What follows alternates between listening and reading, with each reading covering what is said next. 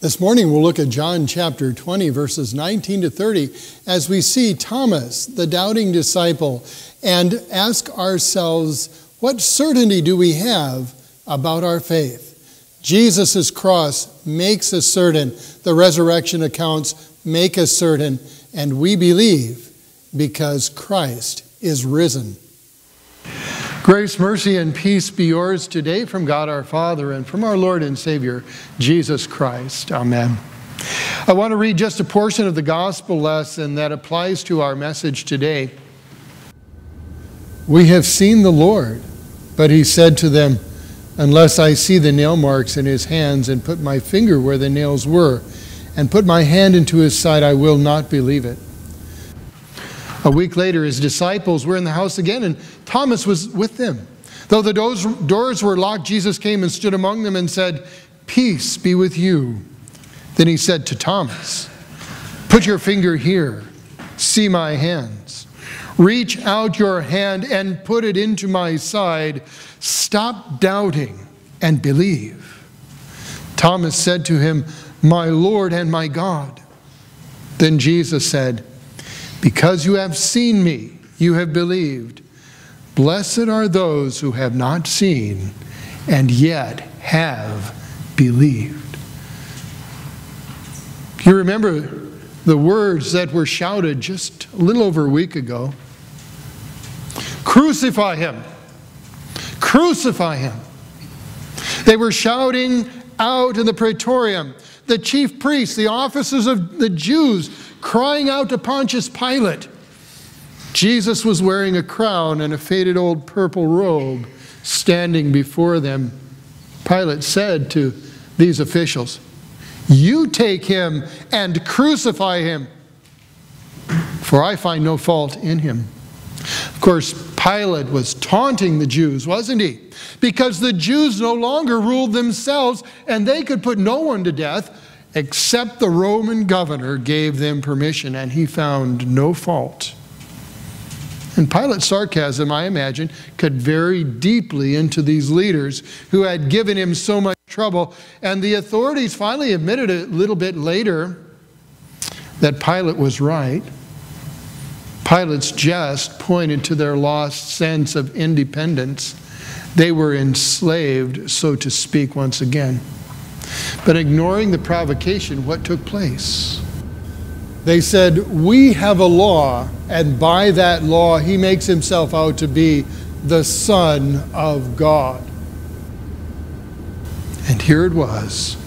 Here was the real charge they were hiding from Pilate. Here it was. He claimed to be the Son of God. Blasphemy. The verdict against him was deserving of death. Caiaphas felt this was an insult to God, and he wanted the man dead. He claimed to be the Son of God. And his claim was denounced, and it was denied. Well, today the same thing goes on, nothing new under the sun, right? In our society in the 21st century America that we live in, the deity of Christ, the Son of God, is still being denied. In the front ranks of his accusers before Pilate, it was the leaders of the Jews, their officers, and their religious leaders. Well, who is it today? It's a culture and society, isn't it? Always making their attacks. Always eager to discredit and undermine the love of God in Jesus Christ.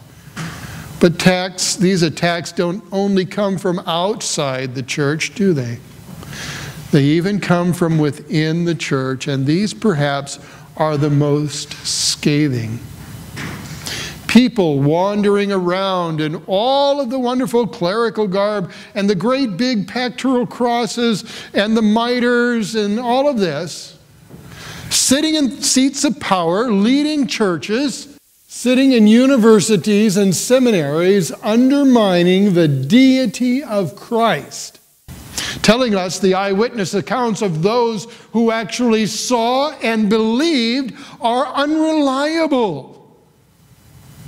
They cry out today with those leaders and officers of the Jewish people, "Crucify him! Crucify him!" Because many clearly state and will not believe that Jesus Christ has risen from the dead. They join the voice of Caiaphas today. And these are people who suppose themselves Christian leaders. How do you and I in this day and age deal with these things? You know, this is not a 1900s or 21st century sort of a trick that the devil has come up with. It has been around for years. It goes all the way back. Even when believers were waiting for the coming of the Messiah, the doubts and the questions were being put forward. But that's Satan, isn't it? Remember what happened at the tree in the garden? Did God really say? Did God really say? He plants the questions, he plants the uncertainties, he plants the doubts in people's minds. And sometimes, like the disciples on Easter Eve or Easter morn when the women showed up, doesn't sound quite right, a little hesitant. Or maybe a week later, like St. Thomas, when he had heard the risen Lord, had appeared to the disciples a little more obstinate. Not just doubt. "I will not believe it," he said. Then he gave 3 reasons why he would not believe it. 3 things, if it were true, that Jesus must do to prove it to him. He must see the prints of the nails. He must put his fingers into the nail marks. He must put his hand, over here, into the side. He would not believe. Jesus appeared today to Thomas 8 days after the resurrection, the next week, in that same room, locked doors, gathered together, and suddenly he's standing in the middle of the group. He hadn't been there before, but suddenly he was, just as the previous Sunday. And the same greeting comes to you and I and to the disciples that day. Peace be with you. Not just the Hebrew way to say hello, shalom, but a much grander, a much deeper, much fuller meaning that shalom, that peace is intended to mean. Peace be with you. In that word peace, it's not just a calmness of mind or spirit. It's not a sense of, I hope for world peace, but is the announcement of the peace that the Savior has attained for us with God the Father. The peace that comes through the cross. The peace that is ours because of faith and the forgiveness of our sins. Peace be with you. Why is it the first thing he does is to forgive their sins when he appears? Because of their lack of faith. He forgives their doubting, their uncertainty. He forgives them running in fear in the garden. He forgives them not being with him at the cross. He forgives all of their uncertainties. Peace be with you. Everything they've ever thought, said, or done that was at war with God is now washed clean in the blood of Christ. It does not exist. Peace be with you. And then he turns. He hadn't been there when Thomas arrived. He hadn't been physically present in the room. He couldn't possibly heard what Thomas had said. Or could he?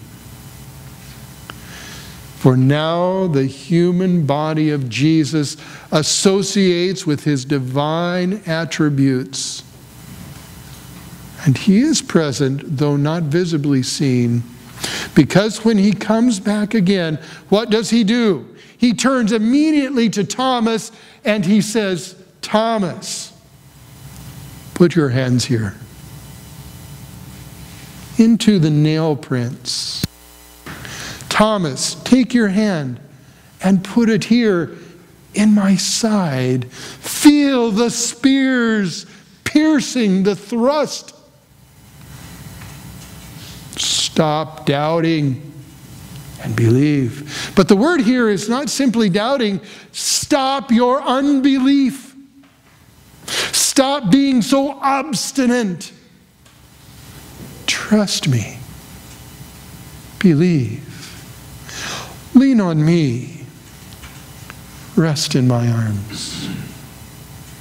And Thomas is so familiar with Thomas's response. We don't know if he dropped to his knees or what he did, but he confesses now boldly, "You are my Lord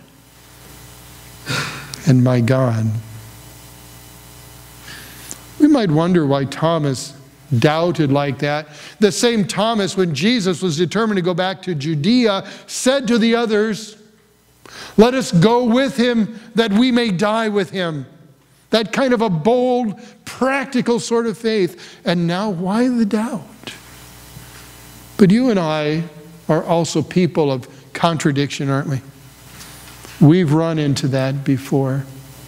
And it's a real trial, because you and I have not walked with Jesus or talked with Jesus. You and I have not witnessed the wonderful miracles that the Scriptures and others outside of the Bible testify to. We believe without having ever seen, because of the power of Christ's Word. We believe and are certain without touching and feeling. The hidden God, the God who hides himself in creation, the God of mystery, finally comes to us in reality at the cross. It's at the cross that we see the secret God appear. And there we hear the words and the testimony. And there we see the salvation promised from the beginning of time. We know and we believe. Remember the miracles which pointed to the Christ. Remember what John said with the first miracle in Canaan. This was the first miracle which Jesus did in Cana of Galilee. And the disciples believed in him. And each one of the miracles that he did assured them that the word that he spoke, the word which was the focus of Christ's message, was certain and real. And yet, in the midst of conflict, doubt sometimes creeps in. But there upon the cross, there for all the world to see, we cannot undo it. It has been accomplished. We shouldn't be surprised that the world tries to deny Jesus, tries to undermine the certainty of faith that we have. Think of the 1940s. Eisenhower putting cameras into the German concentration camps because he knew that people would never believe it. There's video footage, films of all of this abuse and torment of these starved bodies and these piles of corpses. And yet today people say it never happened. How much more do they want to not believe the beauty of the salvation that is ours in Christ? Hebrews says to us, faith is the assurance of things not seen. That's what Jesus talks about today. He says to him, to Thomas and to us, peace be with you. Find peace in my promises. The risen Lord, whom more than 500 people saw before his ascension into heaven, brings you and I the forgiveness of sins and hope in a dark and hopeless world. But that's all the glory of Easter, isn't it? And why he chose such frail vessels like you and I, we will never understand or fully comprehend. But in a way, it's good. It's good. Because of our frailty, because of our questions, God himself is glorified. And that's just as well, because all glory goes to Christ. He plants that glory in his word. He brings that word to us at Christmas. He fulfills his word in the word made flesh at Easter. He has died and he has risen. So he's anxious that we get the word out. He comes to us in peace and says, "Peace be with you. Your sins are forgiven." And then he strengthens our faith and says it again. And then he says it again. And then he gives it to us to say to others so that they too might know the beauty and the assurance and the promises of God fulfilled in that cross. You and I, in this troubled world, are the light of that peace. That's even his message to Thomas, now exclaimed in the power of that word in which Thomas confesses his faith. Through his word, Jesus overcomes the uncertainties of our hearts and enables us to believe and to confess with Thomas, "You are my Lord and my God." The peace of God bestows forgiveness of sins and life everlasting upon you. What blessed assurance that gives us in a world where he is the light and we are his reflection. In Jesus' name, amen. If you'd like to hear more on this or any other topic, please find us on the web at emmanuelnrh.net. Please join us for worship Sunday mornings at 9 a.m., Bible class and Sunday school at 10:30 a.m.